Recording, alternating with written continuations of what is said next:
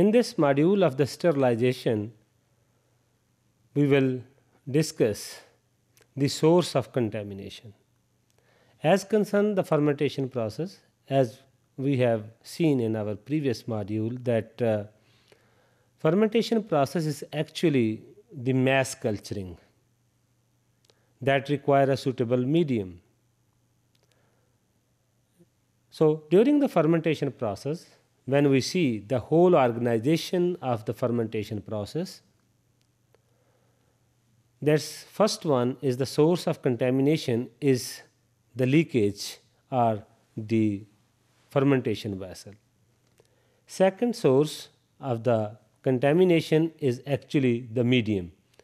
When we formulate the medium, when we make the medium and then feed into the fermentation vessel, then the contamination can happen. Then third is when we sparge the medium with the air, then the contamination may come through the air. So there are the number of factors which can be the source of contamination. If we, first of all, if we avoid those and we can have a control check over all those factors from where the contamination can occur, then we can run our fermentation only with our production organism, which we called as our fermentation organism. So how we can avoid the contamination? As concerned the avoidance of the contamination, so the first is we use pure inoculum in the start of the fermentation.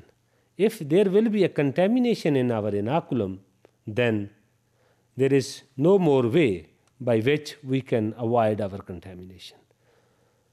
Our inoculum should be 100% pure and without any sort of contamination.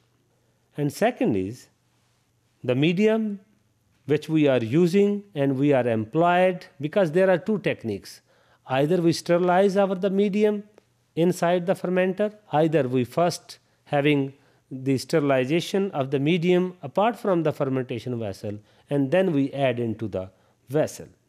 So if we employed the medium, then our medium should be sterilized. So the sterilized medium should be employed.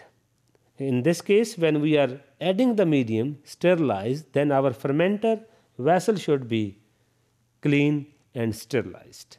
So in fourth case, the sterilization of all the material to be added into the fermentation that should be sterilized. What are those materials? That can be antifoam, that can be any other alkali or the acid medium, or if we are running with the fat batch, then those ingredient and those part of the medium which we are adding through the fermentation process, that should be properly sterilized.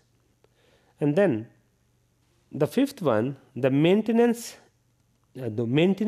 the aseptic conditions during the fermentation process, then we can avoid the contamination in our fermentation process. So as concerned the extent to which the procedures are to be adopted for the avoidance of the contamination, that will help to chalk out the probability of the contamination. If we have a very controlled mechanism of the avoidance of the contamination, then there will be a less probability of the contamination. Why we are talking about the probability of contamination? Because when we say that the number of unwanted microorganisms present into any object, then our whole sterilization process will be. So we can say on the base of the fermentations in two categories, either that was protected or unprotected. So in first case, in most of the fermentation, they are termed as the protected. If the media may be utilized only a limited range of the microorganism, which we called as the process organism, and in the result of the development of a selective growth conditions for our desired organisms in terms of pH, in terms of nutrients, in terms of other conditions. So, in case of just an example, if the breeding of the beer falls into the category, if we are using the hope raisins, tend to inhibit the growth of many microorganisms, and the growth of brewing yeast tend to decrease the pH of the medium.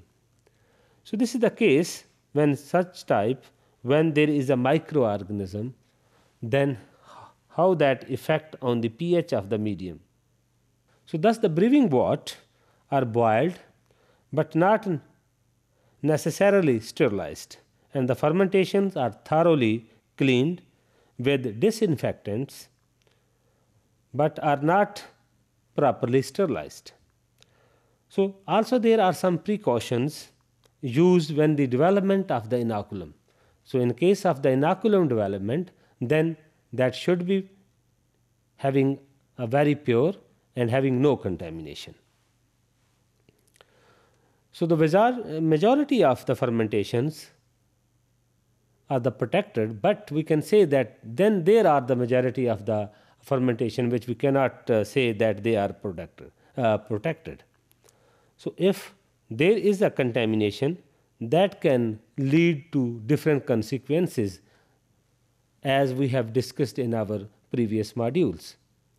So, in case of the protected, then we can assure our fermentation process in a positive way, but if our fermentation process is not protected, then so many consequences which we have discussed that can happen.